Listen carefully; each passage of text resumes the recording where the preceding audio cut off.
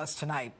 We're months into the presidential election cycle, and despite his critics, Donald Trump still maintains a double-digit lead over the big field of Republican competitors, and he's showing no sign of going away. I sat down with the GOP frontrunner at Trump Tower on Fifth Avenue in New York City. And in the interest of full disclosure, Donald and I have been friends for many years. He's even donated to some of my past campaigns. But this interview was about policy, although I did get him to open up about some aspects of his personal life that I think you're going to find very interesting. Donald, thanks so much for doing this. I want to start with that first question of the Fox debate, where you were pretty much put at odds with a Republican primary audience when they asked if you would run as a third-party candidate. But you had said that because you wanted leverage with the Republican National Committee if they didn't treat you well. Are they now treating you with respect? Well, you know, I'm number one in every poll. Florida just came in. I'm number one in Florida and Iowa, and New Hampshire, and South Carolina, and every place. Texas just came in. I'm number one in Texas. And number one nationally in every poll. And honestly, they are treating me very nicely. They've been very nice. And I keep a door open because if I'm not treated fairly, I don't care about nice. I have to be treated fairly. If I'm not treated fairly, Jeanine, I maybe would do something, but it's certainly nothing I want to do. I want to run as a Republican. I want to win the nomination. I want to beat Hillary or whoever is going to be running. I'm not so sure it's going to be her. Right. But whoever it is, I want to win. All right, let's talk immigration. Now, you started a firestorm with the sanctuary city stuff and the illegals, and now you've got another firestorm with the birthright citizenship and the anchor babies. Now, the problem is going forward in 2016, we're going to have almost 20% more Latino voters, and, you know, you say that they love you. They do. The polls are coming out that they love me, and because I'm going to create jobs. You know, it's a very interesting thing with the Hispanics. You saw that in Nevada, I won big with the Hispanics. Yeah. And I have a great relationship. I have thousands of Hispanics that work for me, and tens of thousands over the years. Mexicans, I love them. They're incredible people. But, you know, so many of them agree with me because they've come into the country legally. It's taken them time, it's taken them effort, and they don't want illegals pouring into the country. It's no good for them either. Well, right, but 76% of the independents say that your plan to deport everybody who's here illegally is over the top. Will you change your strategy going forward once you're out of the primary to kind of satisfy that more left? You either have a country or you don't. You can't have everybody pouring into the country illegally. We don't know what we're doing at the border. We have a president that doesn't have a clue, and they're just pouring in. You know, we have incredible Border Patrol people. They can stop it immediately, but they're told not to. People are walking right in front of them and just walking into the country. You can't have it. So you either have a country or you don't have a country. We're going to build a wall. It's going to be a great wall. Mexico to pay for Mexico's going to pay for it. How? Because they're making a fortune. Mexico. Do you know that Nabisco just announced they're closing a big plant in Chicago? Nabisco, Oreos. You eat Oreos, I eat Oreos. Used to. I might not anymore. Right. But Nabisco is moving their plant to Mexico. How is that? Ford is building a massive plant in Mexico. But how can you get Mexico to pay? It's called negotiation. Now, a politician can't do it because they don't have a clue. They're all saying, you can't get them. Do you have any doubt that I will get them to pay for the wall? They will pay for the wall. Donald, I know you 25 years, and I know you. You've seen a lot. Yes, I've seen a lot. And in the interest of full disclosure, I mean, we've been friends for a long time. It's true. But, you know, your move to the right is, you know, it's scaring a lot of the Republicans. But I don't think so, Jeanine. You know, if you look at what, in fact, I was called by the New York Times today. They're doing a story. I'm getting from everybody. I'm actually taking a lot from Democrats in the overall poll. You see, I'm virtually tied with Hillary Clinton now and leading the Republicans in that respect. And, you know, it's going to be very interesting to see. I've seen your piece on Hillary, and she's got some big problems, but we'll see what happens. But we're doing really well, and we're drawing from everywhere. We have the Tea Party, which I love, by the way. These are great people. We have really everybody, and they're surprised because they thought it would be more from the Tea Party. But it is the Tea Party, but it's everybody straight across the board. So, you know, it's resonating. It is resonating, and in fact, you're going to be on the cover of Time magazine. I mean, are you surprised at how this whole thing has caught fire? Well, I think the people of the country are tired of being ripped off by politicians that don't know what they're doing. They're there for one reason, that's to get reelected. And they don't want to be taken advantage of by China, I mean, you look at every country, Mexico, both at the border and trade. Right. Japan, they sell cars by the millions, and we give them practically nothing, the trade imbalance. You look at what's going on in Vietnam now. Vietnam is a big it's all a one-sided deal. Okay. I'll bring in Carl Icahn. I'll bring in friends of mine that are the greatest negotiators in the world. It's not going to happen. It won't happen for much longer, believe me. All right. And by the way, so I'm not that surprised. Yeah, but are you concerned about the Jorge Ramoses from Univision who trash you on a regular basis as it relates to your immigration? Well, I'm suing Univision for $500 million, and part of that is some of the things he said. But, you know, I'm suing them because what they did was an incredible thing. It's so stupid. You know, I'm a very good person with a contract. They violated a contract so badly that I had with Univision, and I'm suing them for $500 million. So Jorge Ramos is going to pay a big price. Okay, let's talk about Iraq and the oil. You say that you would actually go in there and bomb the Iraq oil fields, and in order to strike ISIS. Is that true? To say it a little differently, look. Okay. ISIS has become very rich. A big part of that is oil. They've taken the oil that we should have taken, okay? I said you shouldn't have ever gone into Iraq, and I've said that in 2004, 2003. You should never go into Iraq. I was always against going into Iraq because you're going to destabilize the Middle East, which is exactly. Then I said, if that happens, and you have to look it up, Reuters, 2004 in July. I said, if that happens, and you know, look, it's a horrible thing we did, but I'm proud of the fact that I had the vision to say it. If that happens, Iran will take over Iraq, which is happening, and somebody will take over the oil, probably Iran and other people. Who's the other group? It's ISIS. I say we have to get ISIS where the money is. Where the money is, they took over the oil. We should have kept the oil. But here's the problem. You've got the outgoing Joint Chiefs, Martin Dempsey, who says it's going to take 20 years. Don't you think he's got a sense of... Martin Dempsey is not exactly George Patton. Okay, Martin Dempsey is not exactly, let's say, General Douglas MacArthur. I heard him. If you listen to him, we're going to lose to ISIS. All right? Now, we are going to be very strong. If I win, our military is going to be very strong. Our vets are going to be taken care of, which they're not now. They're treated like third-class citizens, and we're going to be a great country again. Let me ask you about the Washington Post likening you to Putin. You know, pretty much based on the fact that you're wealthy, and they talk about an ego, you know, because you say you want to make the country great again. How do you feel about that? Well, I think that Putin, frankly, is somebody I'd actually get along with. I get a lot of heat for that. I say that. But I actually think I'd get along. You know, I had a big event in Moscow about 2 years ago. I think I'd actually have a very good relationship with Putin. It's ridiculous what's happening. He hates Obama, cannot stand him. And I think Obama probably can't stand him either. But the relationships that we have all throughout the world, not only with Russia, but with everybody, is terrible. You know the amazing thing? China can't stand us, and yet they're making a fortune with us. Japan can't, and nobody likes us. And yet they're all taking advantage. We're like the big bully that loses all the time. Well, then the problem is we're really a paper tiger. But let's talk about the campaign. And you're new to politics, Donald, but the truth is that you are so on message. You are so into branding your message, make America great again. Your hats are selling out. You know, where did you learn this discipline? I guess it's an instinct I have, but the real instinct is I know what it takes to make the country great, and people understand. You know, the public's really smart. They understand it. When the politicians, Hillary makes a mistake, they go back to their pollsters and they say, what did we say wrong? When Jeb Bush says that he's not going to help women on women's health issues, I say, I can't believe he just said that. Then they come back 3 hours later, he said he misspoke. Yeah, the word he used, he misspoke. A little too often. I mean, he's doing it all the time. They go back to their pollsters. I say it like it is. And you know what? Sometimes I say it and I say, this isn't going to be good to say, and I know that, but I'm going to say it anyway because it's the truth. And I think people want to hear the truth. Well, clearly, and it's reflected in the numbers. But let's talk about the way that you're campaigning. You're putting ads on social media, Instagram. You go after Hillary, and you know, it's a different kind of campaign.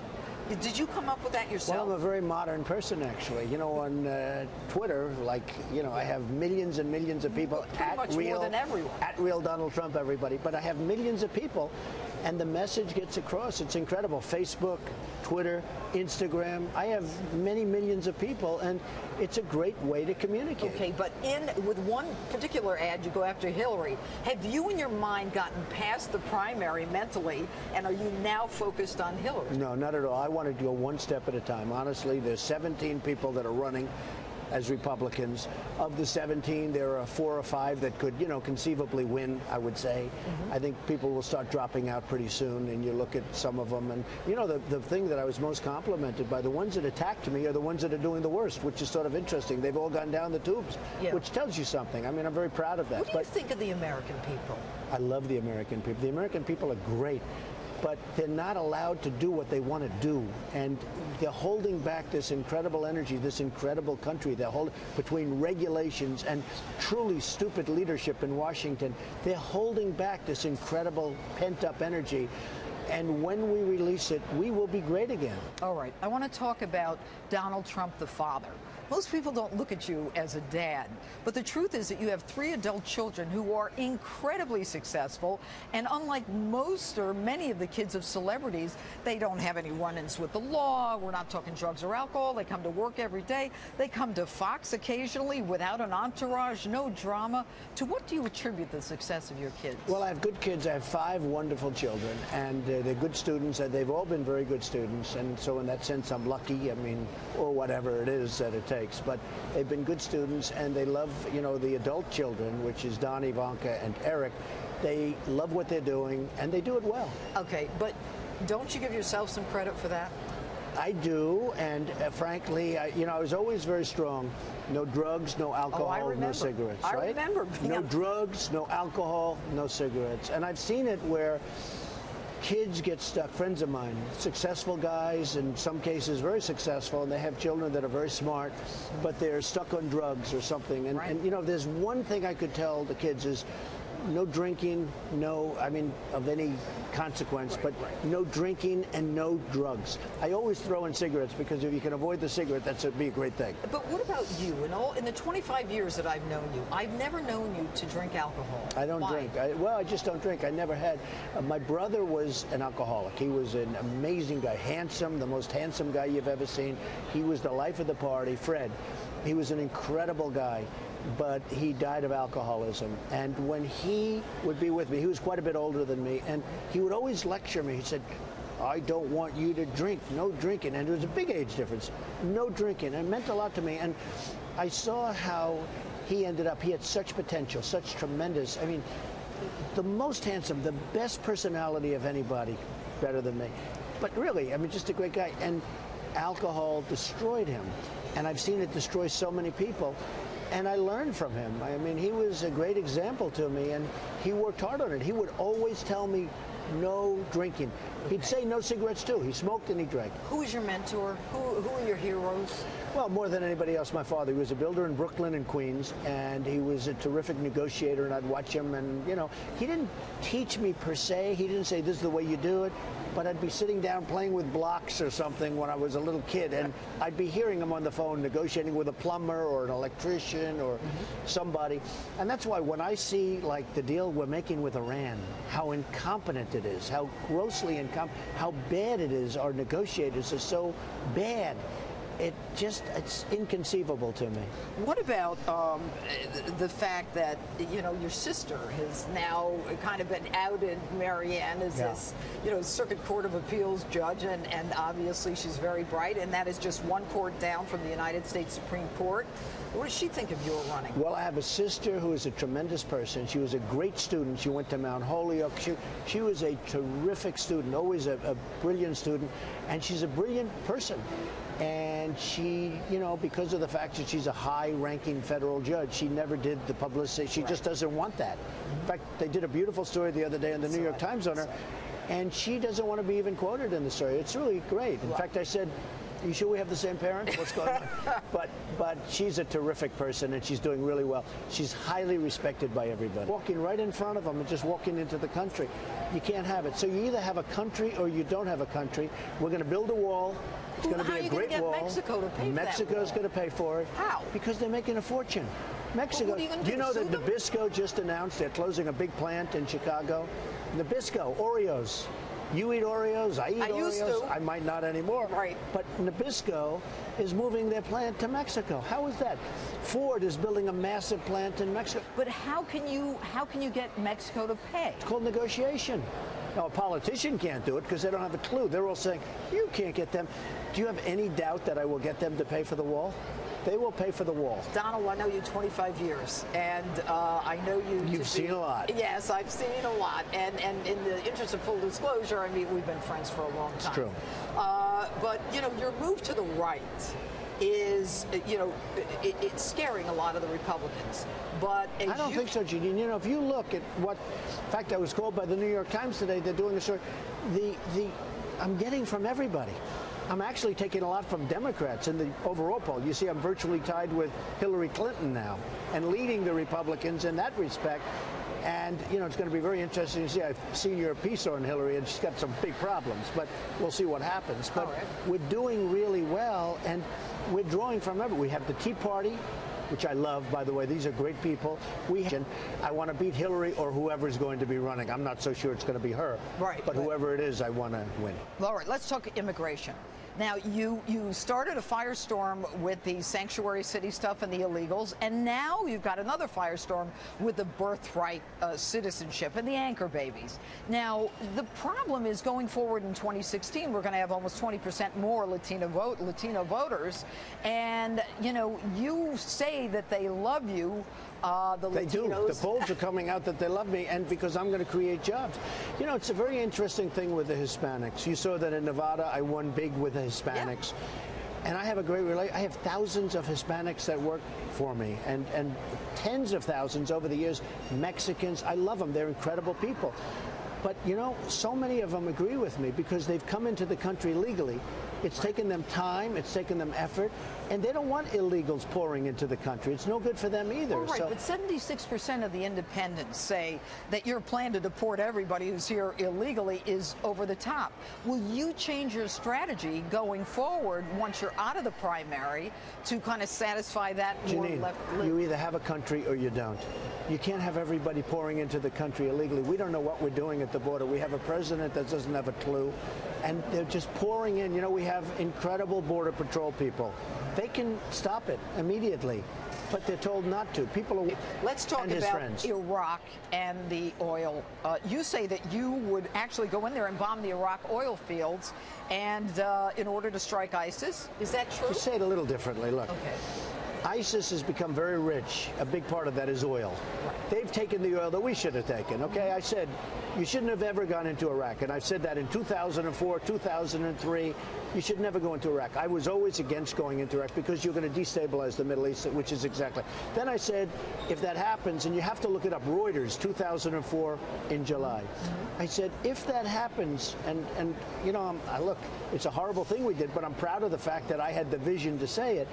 If that happens, Iran will take over Iraq, which is happening, and somebody will take over the oil, probably Iran and other people. Who's the other group? It's ISIS. I say we have to get ISIS where the money is. Where the money is, they took over the oil. We should have kept the oil. But here's the problem. You've got the outgoing Joint Chiefs, Martin Dempsey, who says it's going to take 20 years. Don't you think he's got a sense of... Martin Dempsey is not exactly George Patton. Okay, Martin Dempsey is not exactly, let's say, General Douglas MacArthur. I heard him. If you listen to him, we're going to lose to ISIS. All right? Now, we are going to be very strong. If I win, our military is going to be very strong. Our vets are going to be taken care of, which they're not now. They're treated like third-class citizens. Us tonight. We're months into the presidential election cycle, and despite his critics, Donald Trump still maintains a double-digit lead over the big field of Republican competitors, and he's showing no sign of going away. I sat down with the GOP frontrunner at Trump Tower on Fifth Avenue in New York City.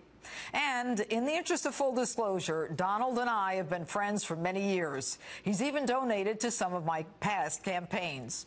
But this interview was about policy, although I did get him to open up about some aspects of his personal life that I think you're going to find very interesting.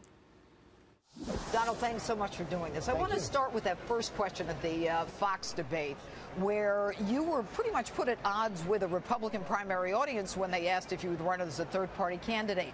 But you had said that because you wanted leverage with the Republican National Committee if they didn't treat you well. Are they now treating you with respect? Well, you know, I'm #1 in every poll. Florida just came in. I'm #1 in Florida and Iowa, and New Hampshire, and South Carolina, and every place. Texas just came in. I'm #1 in Texas.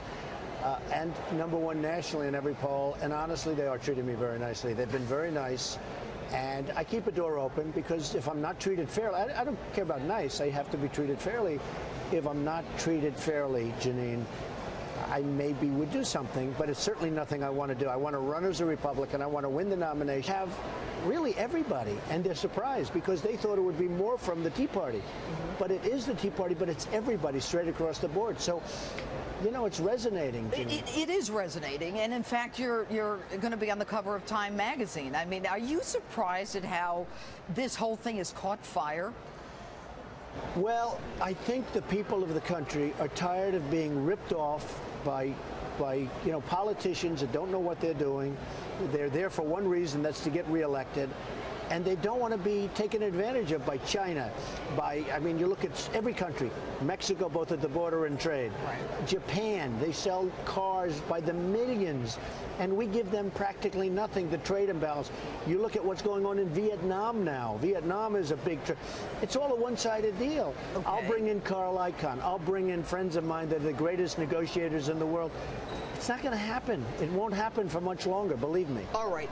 And by the way, so I'm not that surprised. Yeah, but are you concerned about the Jorge Ramoses from Univision who trash you on a regular basis as it relates to your immigration? Well, I'm suing Univision for $500 million, and part of that is some of the things he said. But, you know, I'm suing them because what they did was an incredible thing. It's so stupid. You know, I'm a very good person with a contract. They violated a contract so badly that I had with Univision, and I'm suing them for $500 million. So Jorge Ramos is going to pay a big price. Okay.